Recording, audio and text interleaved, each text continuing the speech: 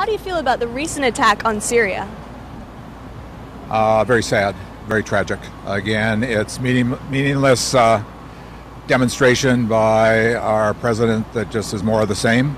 I think we're going backwards. Diplomacy is the way we evolve the world.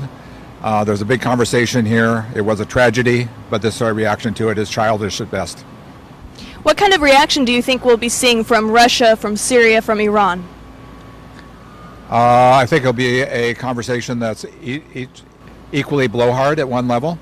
I think we tend to take it farther away from the realm of a good conversation that could be about the great things. We do have an excellent treaty with Iran in place right now. This will definitely jeopardize that. We've got to look for a way to take the kids out of the playroom or the sandbox.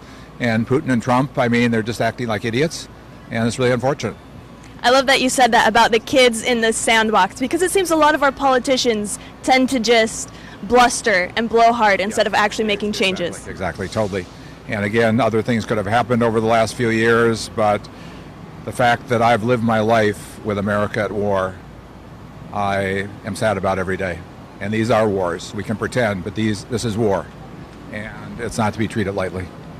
So the official reason that we had this strike on Syria was to destroy some of the chemical weapons factories. Do you think that's accurate, or do you think there's something else at play here? I think that the result of the 2017 events when Trump first took were totally felonious, and they were proved that. They had no real impact on anything.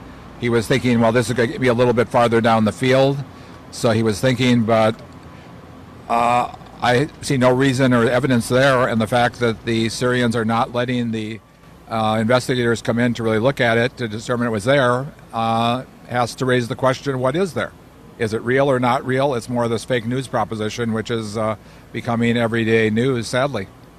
Interesting. A lot of people are saying that the U.S. needs to step in more when it sees human rights violations across the world. Do you think that's accurate, or do you think we need to look to our own shores? I think we got to look to our own shores, but we have to look there, but without a gun in our hand. We have guns on the table on both sides now. We have guns in America, and we have guns on the world, and it's a tragedy, a total travesty. Is there anything you'd like to tell our politicians today about how you want to see them handle these events? I'd like to bring them, these are declarations of war, and I thought, in my understanding of the Constitution, that this is an issue for Congress to decide, not the President to decide. And how can we get a full conversation on all parties going and put out the proper chains of diplomacy? It's interesting that at one level in the news we're led to believe that the English and French are with us, and I like to believe that. Merkel, I mean, we've got some really interesting people there, and but we're just not behaving as we should and have gained the respect to. We should be leaders in the world, collaborators in a world situation and a conversation, and we're losing the opportunities with demonstrations like we just see. But again, he's too busy talking about other issues of malfeasance of his attorney and other stormy events that have been going on. So we'll just see where it goes. I've got one last question for you. So you briefly brought up that Congress is actually supposed to be the one who's declaring war. Yep. It seems recently more and more the Constitution, our government is not being run strictly as it was set out. Would you agree with that? Totally agree. All we can worry about is the Second Amendment, which should be changed in constitutional Congress and get rid of the whole gun problem to begin with. And that's another congressional issue. And the issues they should be responsible for, like declarations of war and things like that, nobody's taking responsibility. The Congress is a sham right now, sadly, and hopefully this is a year of change. And it's just not about it's where Republicans and Democrats talk with respect and discuss, negotiate, and lead our country to success. And it's not bipartisan. It is bipartisan. It's not this one-sided affair. Thank you very much for your time. Really appreciate it. Thank you. All right.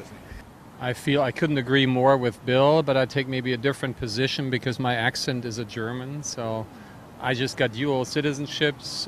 Local boy Barack pulled me through as one of the last ones before he is down. And so, yeah, it's very sad. It reminds me of when I first came to the United States. Was a quarter of a century ago. That dates me. And I was in school, and my friend will never forget the moment where we went to a little hill that Nebraska doesn't have a lot, but there was one hill we were skiing at Nebraska, and after that was kind of a foggy night, and we turned on my little cranky FM radio in my car, and they announced the Gulf War.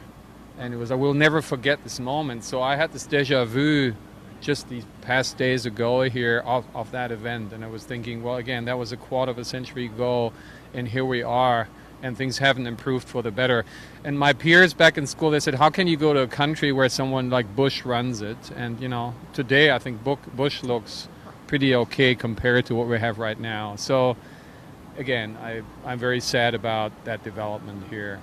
And coming back to your question that you asked Will about should we still do that, I believe from a European point of view, and I'm probably more patriotic than many Americans. I'm Americano and I love America, and I probably have a more sort of sentimental view of America, or a more nostalgic view, more idealist view.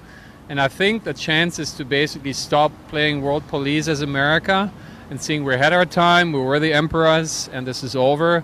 Let's concentrate on our own issues, and we are architects, so we come from infrastructure and all these things. There's so much to fix in the country, which I think America, when it was playing world police, didn't have the time to do that. But I think now is the time to basically almost pull out of anything and basically say we're going to concentrate on our own. That's my point. You have a very interesting and unique perspective, seeing as you are having dual citizenship here. How do you think the recent events in Syria will affect the balance of power on a global scale? I hope it will not. I mean, we're all super freaked out when we heard the news. That's declaration of war, and it reminded me of the false missile alert here to a certain degree. These are these moments of shocks where you say, and you start to rethink where you are. But pretty soon you turn on the TV and it was pretty much, oh, you guys all calm down and it's not going to be anything. It's not going to be World War III. And so I think it is just like if we continue to be aggressive, it's not going to go anywhere. It's going to have an impact one day or another. So I think we need to train now to be, as Will said, to be civil to each other, to talk to each other, try to negotiate things, try to overcome differences. That's definitely the way to go. So when we see human rights violations like were allegedly happening in Syria, what do you think how should the U.S. respond? I think mainly it's an issue of the people over there, and obviously some of them are not able to take care of it themselves. So I think we should support them in all civil ways and can consult and advise in a way, send ambassadors over there. I mean, again, going back in time when, for me, you know, when I hear about Jimmy Carter, this is probably the last, well, I shouldn't say Obama was good too, but, you know, back in the days, the president who really sort of, and he's still stepping up, and he's 94 and not to be taken down, and he had cancer and just tried some sort of non-traditional treatment, and he went and then he got hospitalized in Canada because he was building homes for Architects for Humanity. I mean, this is a kind of attitude that I think Americans are good at, and they've always been appreciated for. So just go there and be an advisor, being a consultant. That would be a good way. I also want to ask you one more question.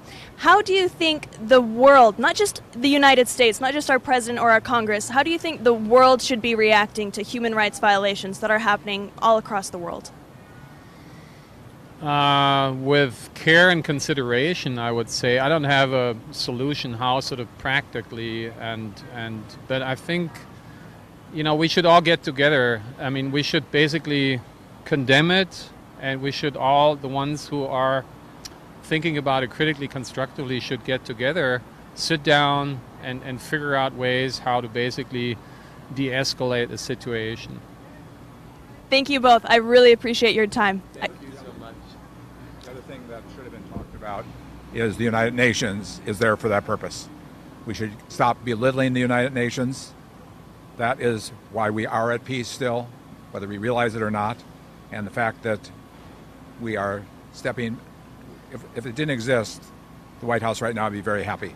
And the tragedy, we just came out of the UNESCO World Heritage Fund, and we stepped aside from that.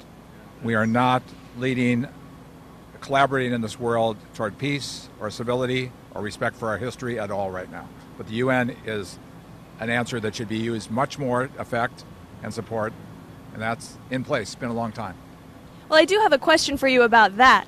What happens when the countries who are committing these human rights violations are sitting on the UN and have allies on the UN who have their back? Then what? It's really about the world growing up and trying to resolve things. And as long as we keep making excuses like that, he said, she said, they said, we won't get anywhere. But again, there is a forum there to have that conversation, and with the quality of leadership that should be there, we all have to lead with that. Yes. Yeah, big word, should. I mean, you made that perfect reference to the kids in the sandbox. I mean, if there's a kid misbehaving in that sandbox, the teacher goes and, in best case, brings it up and said, let's sit down all together, and, what this kid has done is not okay. Kid, you understand that? And the other one, that's the way to go, like grow up, right? Yeah. And again, the media has the potential to lead and not really be, again, this sort of constant 24/7 thing, but really the quality leadership, editorship, the spoken word. I mean, there is truth, there isn't fake news. It's all there, and we can't belittle your role and turn you into the clowns in the conversation. Because in that regard, thank you for doing this. Yeah, definitely. Well, thank you both for volunteering, because we had a long search, and these were our only volunteers, and I'm really grateful. Good. All right. Thank you, everyone. Pleasure. Thank you.